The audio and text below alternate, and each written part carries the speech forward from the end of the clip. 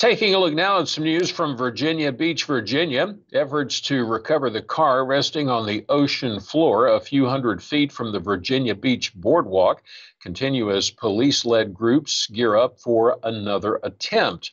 According to WTKR-TV, on Monday evening, January the 29th, Virginia Beach Police made a series of posts to X, formerly known as Twitter, walking followers through each step of the process as many wonder why a body or bodies still have not been recovered.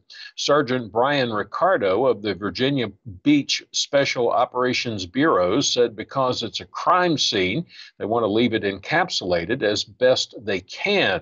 Sergeant Ricardo said if they open up to the portal to the ocean, that they're going to lose evidence. Now, Ricardo said that the car is on its roof and it's leaning towards the ocean.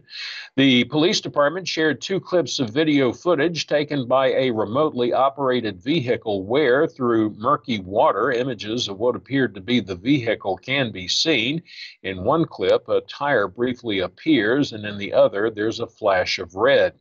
Videos of the incident and the aftermath at the pier spread widely since Saturday, January the 27th, generating more than 10 million views on social media sites such as Facebook, Instagram, TikTok, and YouTube.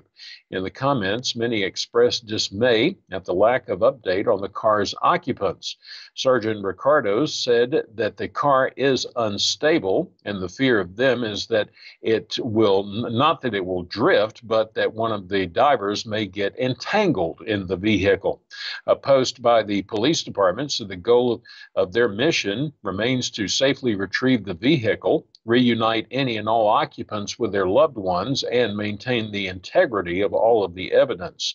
A sonar image also shed light on the car's position. On Sunday, police worked with a team from Crofton Industries, which is a group that they said bring extensive experience and access to appropriate equipment to salvage objects from the ocean floor.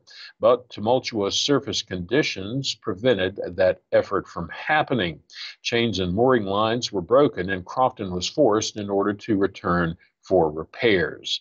Now, we are keeping an eye on this story, and we'll bring you the latest updates, not only on Facebook, but as on our TV's coverage as well. You can follow us at facebook.com/StarNewsTV.